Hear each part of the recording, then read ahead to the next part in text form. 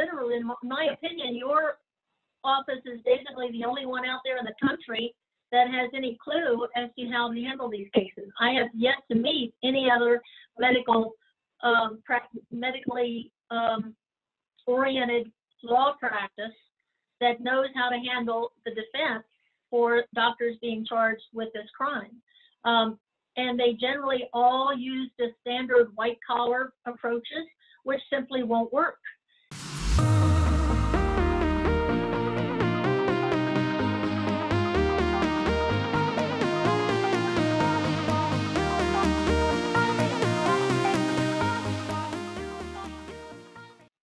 Thank you and welcome to another edition of Healthcare Hot Topics. My name is Ron Chapman from the Chapman Law Group, and today I have Linda Cheek for you. Linda Cheek is the Director of Doctors of Courage, and she's been instrumental in assisting physicians who are facing prosecutions or indictment by the Department of Justice and helping them understand their rights and point them to the right resources. Linda, how are you today? I'm just wonderful. Thank you, Ron. Great. Can you please tell us a little bit about Doctors of Courage and what you do? Yes, Doctors of Courage is primarily a website, but it's also an organization. And we are formed in order to try to help doctors to prevent, first off, attacks from the government. And secondly, in case they are attacked using the Controlled Substance Act, then we try to guide them in a direction that they can plan their defense, that they can make choices, that they can be educated as to what behind what the cause of all of this is, because for the most part, doctors are so naive and they think that as long as they're doing things right in the office and doing everything appropriately according to the law, that they are protected, and that is not the case. Let's go to your background. How did you first get started with Doctors of Courage? What was your motivation for developing the site? I was one of those that was attacked. I was actually attacked twice. I was attacked first in 2006, and they could only come up with a charge of Medicare fraud based on 6 visits that my nurse practitioners billed to my number instead of theirs, even though what we did, we considered it to be legal and appropriate. So I accepted a plea agreement in 2006, but they completely, from the beginning, intended to close me down. So they attacked me again in 2010, and that time I decided I wouldn't take a plea, that I would fight it because I was innocent.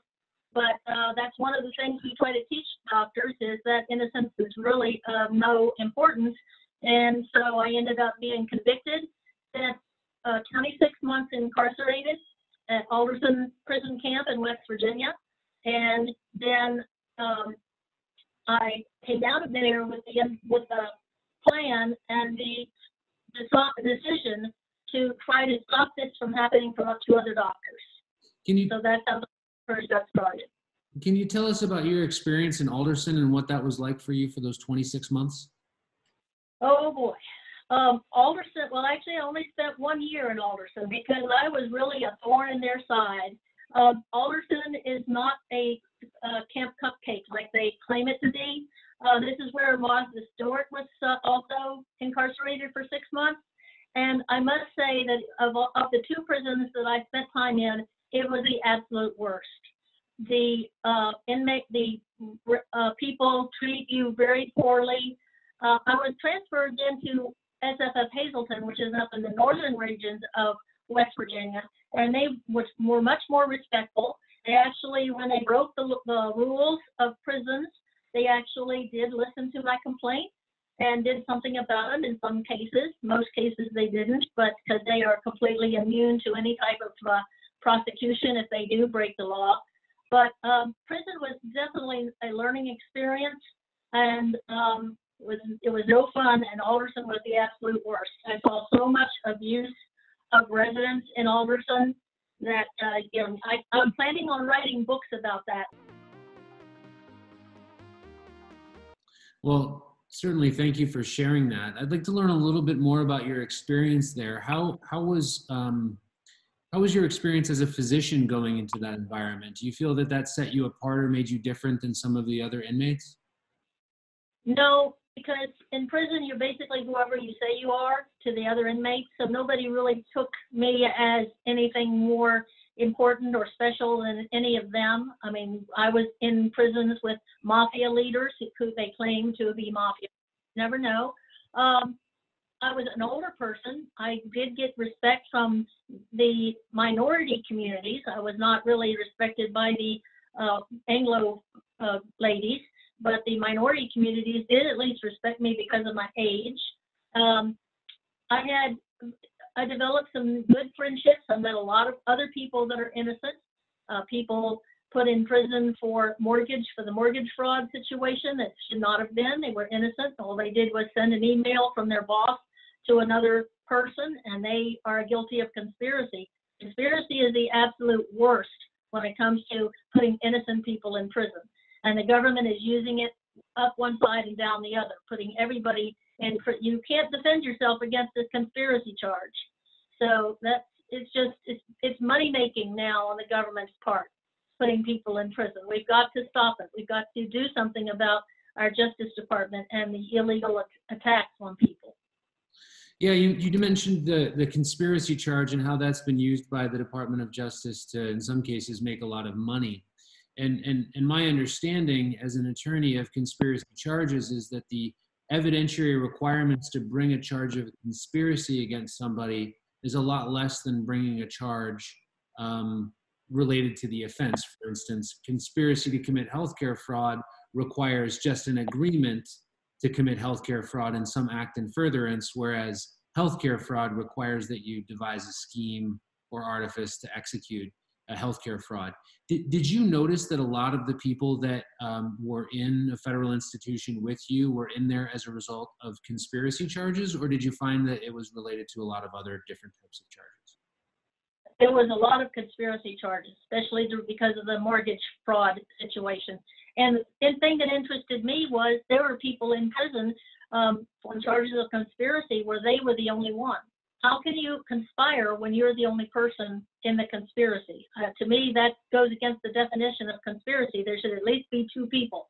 But there are a lot of people that are, charged with conspiracy just based on what they did. And, well, you're absolutely right, Linda. But there's this concept of unindicted co-conspirators where sometimes the government likes to charge somebody with conspiracy, but not say in the indictment who else they conspired with. It would usually say Tom Smith conspired with others to commit XYZ criminal offense. And so in many cases, the government may not even disclose who the co-conspirators were and get somebody to plead guilty. Now, given the recent environment that we're in with coronavirus, COVID-19, I wanted to talk to you a little bit about your experience in prison and what some of the dangers are facing folks in prison. I can tell you that I've gotten emails, phone calls, letters from clients all across the country, from Hawaii to Maine, informing me that they would like to get released as a result of coronavirus and their risks. I'd like to first ask, do you feel that federal institutions can properly protect inmates from the dangers of coronavirus, especially an older population like you were when you were in? Definitely not. They're not equipped, and they really don't care to protect inmates against the coronavirus. They are overwhelmed as far as population. The rule in federal prison is that you're supposed to have 92 square feet per inmate, and they have a minimum of 4 people in a 9 by 12 cell, and that's in the women's prisons. In the men's prisons, they are so overwhelmed with population that they literally, and I've heard of course I haven't been in the men's prison, but I've heard of where they have the standard 4 bunks in a cell, but then they have a 6th person sleeping on the floor. And that is in a 9 by 12 cell, which is not going to be 92 square feet per inmate.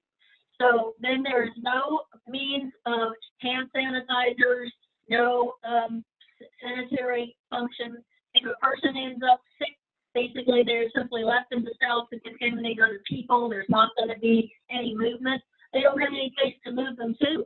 They don't have beds, and they're sure not going to take the time to take an inmate to a local hospital. I have actually seen, and not even with coronavirus, I have seen inmates that are sick, that are dying, that tell the guards that I need to go to the hospital, and they are ignored, and they die, and they are taken out the next day and sent to the morgue. I really do see that that's what's going to happen for most of the prisoners in prisons once the coronavirus hits the prison walls.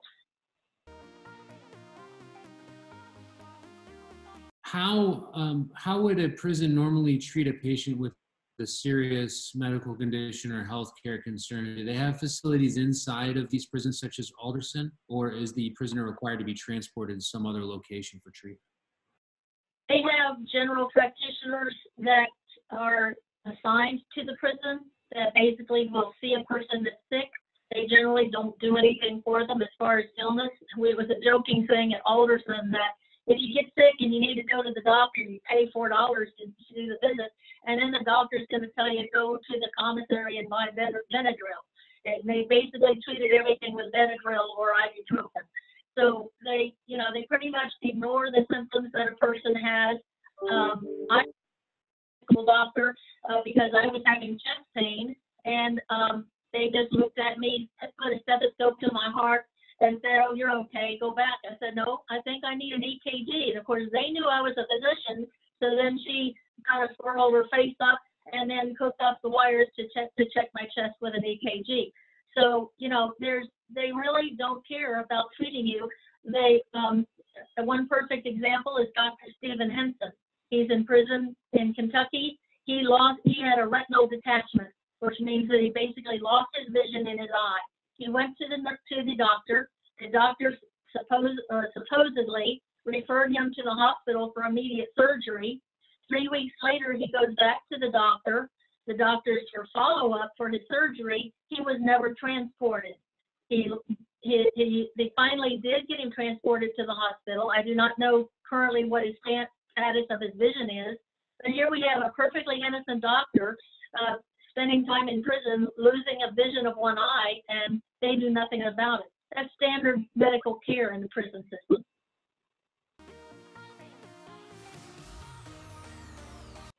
What steps do you think that the U.S. government could take to assist prisons in handling a coronavirus epidemic while still ensuring that, those folks that still need to remain in prison remain there?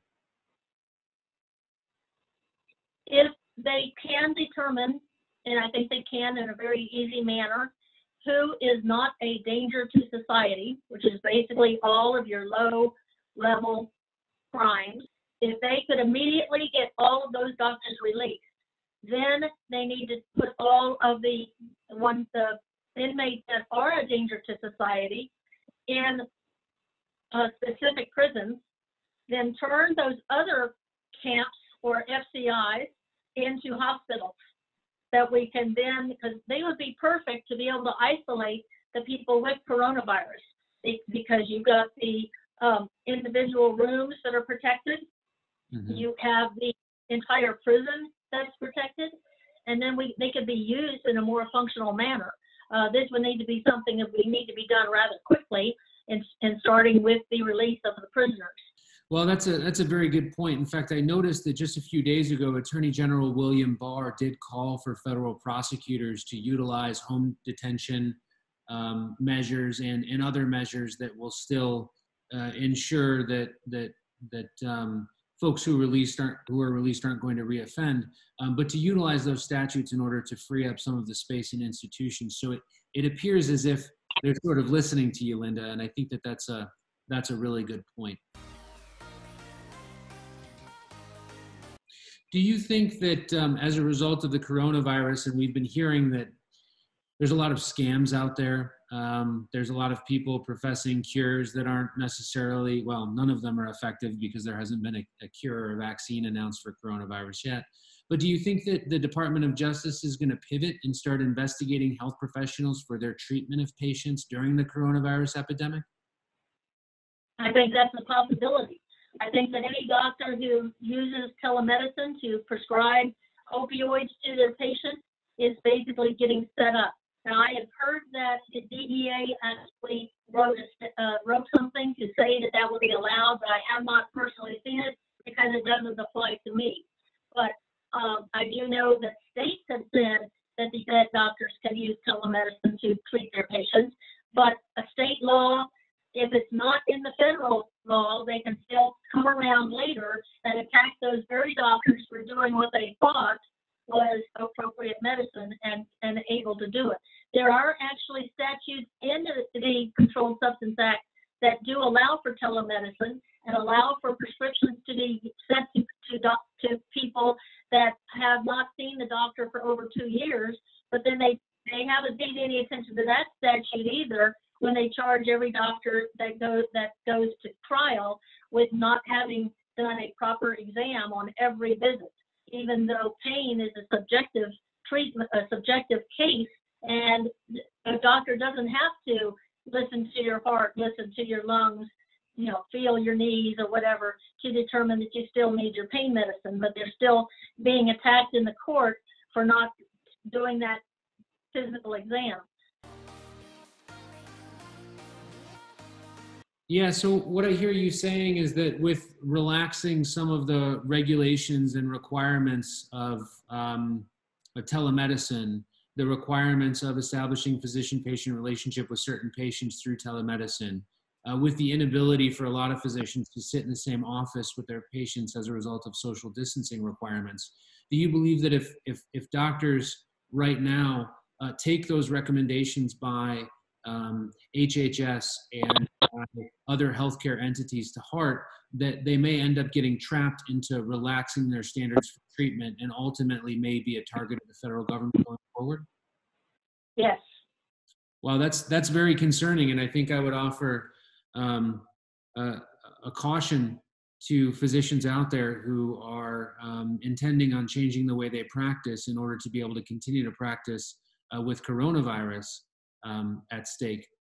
I think it certainly makes sense that when physicians relax their diagnostic criteria, relax the implementation of the physician-patient relationship, or relax that physical exam that they would normally give a patient, that they make sure that they're exercising other ways to ensure compliance by a patient, to ensure lack of diversion, and whatnot. I received a phone call from a client not too long ago who indicated to me, listen, Ron, I've got a urinalysis testing lab at my facility, and the CDC requirements require that I give urine drug screens at regular intervals for patients, random but at regular intervals. How can I possibly, with social distancing requirements, have my patients come in and drop a sample in a lab? And that was a particular problem for him, with the CDC guidelines and other state medical boards taking issue with the failure to require a urine drug screen and urine drug screen testing. That begs the question, how can physicians prescribe opiates in the current coronavirus epidemic without having that physical contact with the patient and physical exam, urine drug screen, and all of the other things that a physician is required to do?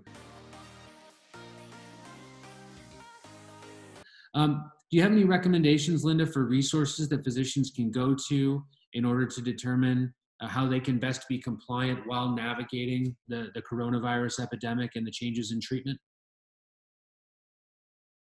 Document in the record. If they see a patient through telemedicine, they need to get have the history. Now that pretty much everybody on electronic medical record, it's not difficult to document everything that you say, and get the VAS scale for the patient. And I'm talking old terms, here. These terms might not be used anymore. The VAS scale is what numbers you're paying from 0 to 10.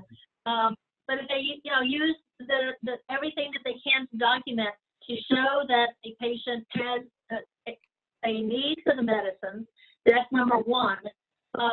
To make sure that the patients that they do have no red flags that the government looks for, that they haven't, for example, gotten their medicines, how can you say early? Nowadays, with people trying to get things done, that's one of the things I see on Facebook, is people are trying to get their medicines because they're going to town and their pharmacy is 85 miles away, and the pharmacy says, no, we won't fill them until they're 2 days before they're due. that has to be relaxed a little bit. But pharmacies also are in this jeopardy because they're being used as policemen to target the doctors, or they themselves also can become targeted. So, I mean, it's basically just a cat and mouse game. You mentioned the term red flags, and it's a term that I'm very familiar with. It's a term that's been in the DEA literature. It's a term that's been used by the federal government constantly. Can you describe for our viewers and our listeners what that concept of red flags means for those people who aren't familiar? Right. A red flag is basically something that you notice when you are visiting with your patient, or when you have a doctor-patient relationship, something that stands out that says, this is a potential patient that might not be using their medicines appropriately. They might be addicted to their medicine. They might be selling their medicine. So those are, quote, red flags. And if a doctor continues to prescribe medicine to a person that has those red flags, whether he's recognized them or whether he doesn't even know about them, but the government recognized them, then the doctor is considered to be guilty of distribution of medicines to the illegal market. So you have to be, and things like would be things, well, I'm talking my past when I was in practice. Mm-hmm. It's no longer true today with medical marijuana. But when I was in practice, if a patient came to me and in their urine drug screen they had marijuana in their urine, if I was to continue to give them an opioid, I could be held liable for, prescribe it, for giving something that they might then take to the street and sell. So then there are doctors out there that don't, even though there is something in the urine drug screen that shouldn't be there, they still prescribe. But you see, that's a doctor's decision.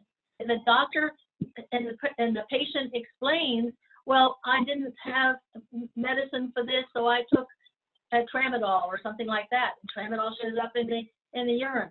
The doctor should be able to freely decide whether or not that patient still deserves to be on opioids. They should not have the fear that, oh, if I give this person an opioid, even though this person has all of these terrible diseases and needs pain relief, I'm going to be trapped and charged with a crime.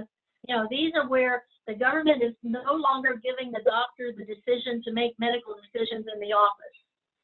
So that's a very interesting point, Linda, and I appreciate that. And just to follow up on that, I've noticed that the term red flags has been used by the government, by the DEA, by the Department of Justice to standardize its own standard of care, so to speak. So there's no list, as you know, of red flags that's ever been published out there, right? But it's whatever DEA investigators or the government's experts think at that point in time a red flag is, right? And the interesting thing about red flags is that because there's no list, because there's no formal standardized requirement of red flags, it's a way for the Department of Justice to tell doctors what they should be doing without formally creating a standard of care. As you know, the federal government can't create a standard of care. That's for the states and that's for experts to create. But when they start using terms like red flag in the context of you need to do frequent urinalysis tests to determine if the presence of the controlled substance indicates that the patient is using it, it may be a red flag if the controlled substance isn't in their urine after a urine drug screen. But you and I know that oxycodone, for instance, the metabolite, might be excreted from the body in as little as 12 hours. And so if the patient used up their medication early and their urine test was negative, that might be a sign that they weren't using the controlled substance, possibly, right? But what's another explanation, Linda, for why the controlled substance may not be in their system? They're fast metabolizers. That's one of the things on Facebook a lot of patients are talking about now, is the fact that there are certain enzymes in the body that actually excrete and get rid of the metabolites of an opioid faster than others. And this is genetically determined. People actually have the gene for this. So this is something that actually, if they ever needed to, because I'm personally against the criminalization of drugs to start with. We need to do away with the Controlled Substance Act. But as long as we have it, then we need to be able to identify those patients that aren't going to have medicine in their system if they get a drug screen. Of course, if I was a patient and on pain medicine, I would have one pill sitting there in my medicine cabinet to be taken 6 hours before my doctor's visit. Of course. And you raise a really good point there. The patients that don't have it in their systems are likely to be the more honest patients, because every other drug dealing patient out there knows that they should just ingest a pill prior to going into the doctor's office so that they test on the urine drug screen. Just to back up, lack of the presence of the controlled substance in the system may also indicate escalating use, which could mean that their pain isn't controlled by enough medications. Or it might mean that they're hoarding medication because they might fear that they won't get it. In this environment, have you experienced this significant amount of patients that you've interacted with who are afraid that they may not receive medications from their doctor in the future in order to relieve their pain? Oh, only about 100%. Yeah. And what do those patients do when they fear that they can't get controlled substances from their physician to control their debilitating pain to get out of bed in the morning? Well, they're, of course, very anxious. And there's really not a whole lot they can do about anxiety, because now you break the law or you get charged with a crime if you prescribe a benzodiazepine at the same time you prescribe an opioid, even though it had been done safely for 20 plus years. But the anxiety is actually what's driving one of the things that drives addiction up. So the government attacking doctors and destroying the doctor-patient relationship is actually creating addiction in this country. But then what they use that with is saying, oh, well, look at the rate that addiction is rising. We've got to put more of a clamp on the opioids again. Do you feel, on that note, on hiring a lawyer, do you feel that adequacy of representation for physicians out there is an issue, and one reason why physicians may accept guilty pleas when they feel that they aren't actually guilty? Oh, definitely. There are literally, in my opinion, your office is basically the only one out there in the country that has any clue as to how to handle these cases. I have yet to meet any other medically oriented law practice that knows how to handle the defense for doctors being charged with this crime. And they generally all use the standard white collar approaches, which simply won't work. They need to, there are lawyers, there's a big empty hole of need for lawyers out there that can properly defend doctors in these cases, and I just don't see them out there. Well, Linda, thank you so much for your kind words, and I really appreciate that. That means a lot to us here at Chapman Law Group. On that note, what things do you see attorneys doing that are effective in defense of these physicians? And just to back up, I understand that you have followed and tracked most cases in recent history against physicians in this country, and therefore may have a catalog of knowledge that surpasses most people's knowledge, even the Department of Justice. So what types of things are you seeing that doctors should look out for in terms of allegations?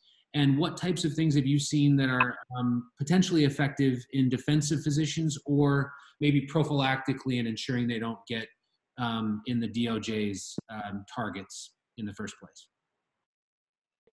I am definitely for everyone going to court. I do not agree with a plea agreement. A plea agreement, even though I know doctors are forced to, and when I talk with them, I don't tell them you have to go to court. I say this is a decision only you can make. But in my opinion, it's the people who took the plea agreement back in the early 2000s that has led to where we are today.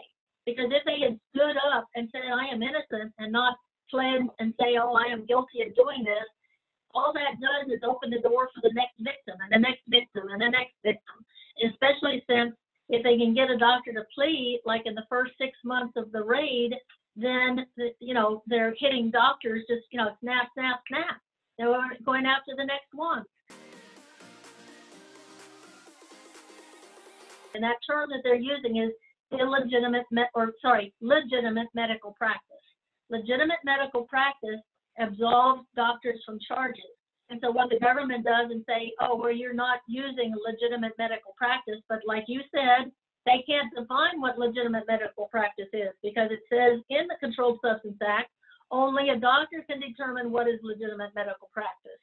So, you know, they need to, in defense, show that the Controlled Substance Act is being used illegally and that no doctor treating pain can be charged with it. This has been determined multiple times by the Supreme Court, even to the point now where the Supreme Court won't even hear any more cases on this because they put the decision down so many times that in order to be charged with the Controlled Substance Act, the doctor has to be selling their scripts out on the street to an addict, and they're not. They're treating patients.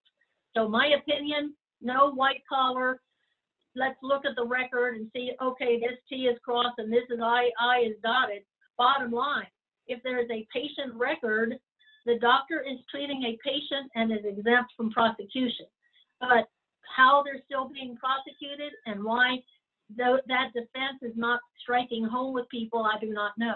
Well, I'll tell you exactly why, Linda. It's basically for two reasons, and some of the things that we've already talked about. First of all, we've seen, Chapman Law Group have seen, I've seen, other criminal attorneys that I've spoken to who work in this area have seen that most people, including the federal government and many criminal defense attorneys out there, misunderstand what the standard is. As you know, a doctor can only be convicted for prescribing outside the course of professional practice for no legitimate medical purpose. And as you've indicated, when a physician is treating a patient for a painful condition, period, if they are doing that, they should be exempt from prosecution. Instead of backing off when the government sees treatment, they explore further and they say, okay, well, we understand this doctor is trying to treat this patient, but let's take issue with the nature of the treatment, the amount of the treatment, with the determination of the doctor as to whether or not any red flags exist. So instead of what the Supreme Court said in United States versus Moore, the federal government backing off when they see the doctor is treating a patient and realizing that the doctor is exempt, the federal government has created all these sorts of requirements, including the CDC guideline, to dictate to doctors what type of treatment they need to offer. And if a physician isn't offering the type of treatment that the Department of Justice wants, they accuse that doctor of ignoring federal guidelines, of being deliberately ignorant towards the fact that the patient may be drug dealing or selling their medication. And that's what puts doctors squarely in the crosshairs. I believe that if the federal government clearly understood the standard that they needed to adhere to prior to prosecuting, fewer physicians would be prosecuted across the board. I mean, you and I are aware of the Florida pill mills in 2007 and 2008, where a physician may just be writing prescriptions on a blank prescription pad and essentially selling his prescription writing authority to people who are filling oxycodone, 40s, 50s in very high amounts. But that doesn't really happen anymore. It seems like the federal government has cleaned up most of that. And now what they're doing, as you've indicated, is expending those same resources on going after doctors now with a different standard and a different approach, and criticizing the type of medicine that they're practicing, as opposed to seeking to criticize whether or not they're practicing medicine in the first place. And then the second issue that we've seen is that in many cases, defense counsel in these types of these cases, opiate cases, are afraid to put the medicine on trial. They're afraid to put patients on the stand and have them testify how, Dr. Cheek helped them. They're afraid to put employee witnesses on the stand to testify how compassionate and caring their employer was. They're afraid to put the government agents on the stand and cross-examine them as to why they sent an undercover into the office of the physician who had very negative MRI findings and clear indications of pain, and why they think that's probative of whether or not the physician is drug dealing. And we have this reluctance to go to trial, as you've indicated. In many of the cases that you've seen, have you seen physicians reluctant to go to trial where they otherwise should have considered going to trial? Oh, yes, many times. I mean, pretty much every doctor that ends up taking a plea does so because they're afraid to go to trial, or they don't have the money to go to trial. Another thing that they do is they drag the cases out 2 years, 3 years, 4 years. Whatever resources the doctor has gets eaten up, and then finally, when it's trial time, or have any resources to foot the cost of the trial, and they're forced into a plea agreement. So, but yes, most all doctors say, "Why is this happening to me? I haven't done anything wrong," and yet they still do consider taking a plea and saying, "Yes, I have done wrong." Yeah, I think the defense in these cases is a lot more simple than a lot of attorneys lead us to believe. Many people spend hours and maybe hundreds of thousands of dollars reviewing every shred of discovery that the government has given them with respect to a particular case, when our formula for defending these cases is relatively simple. You put the physician on the stand because you have to have them get up there and explain their practice of medicine. I mean, it's ultimately a defendant's choice whether or not they want to testify, but oftentimes the jury really wants to hear from them. You put patients on the stand who say that their life was changed for the better by this physician and they're carrying compassionate treatment. And you put employees on the stand who will also support that narrative as well. And you have yourself a pretty decent chance right there at getting the true picture across, that this physician was a well-intended physician who may have occasionally stepped outside of the rules and maybe occasionally failed to document in a perfect manner, but was otherwise intending to treat patients and intending to practice medicine. And then at the same time, you really have to put on at trial this difference between the government's version of the standard. They want every physician to be the best possible physician they could have ever been at trial, and then argue that this physician was lower. But the defense really needs to put on that lower standard and show the jury that in order to convict, the federal government must show that this physician was not intending to treat a patient, not intending to practice medicine, and not intending to prescribe for a legitimate purpose.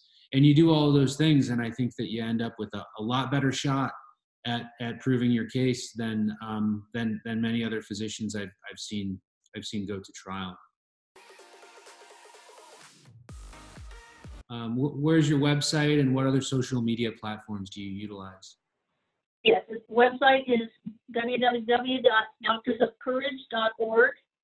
And then I'm also on Facebook as Doctors parentheses and Patients parentheses of Courage, because I never really intended the website to be only for doctors. It is for all people affected by the lack of pain management. So I just really do hope this is one of the actions that Doctors of Courage is working on right now, is to try to get all those doctors that have been improperly imprisoned released so that they can help with the coronavirus, and hoping their payback will be, if they stay alive through it, that they literally will be protected from being attacked again in the future. Well, Linda, you raise a great point. For those physicians that are obviously nonviolent offenders and not a continuing threat to society because they can't prescribe controlled substances anymore, they can't bill Medicare anymore, it doesn't seem to make a lot of sense that those people aren't able to at least help and run a ventilator or treat and assist with the treatment of some patients. That certainly makes a lot of sense.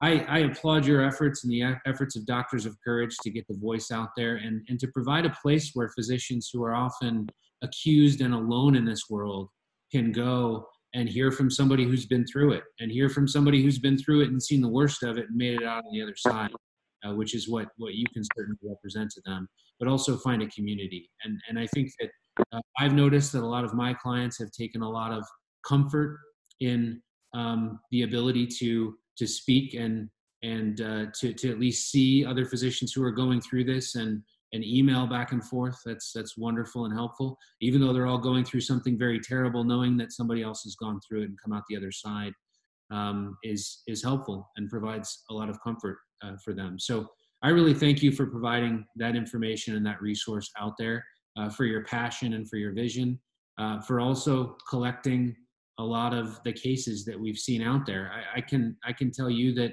in researching particular doctors, I've come across your site many times and read what you've written about them to find out what their past was like and what they've went through, and some of the trial results.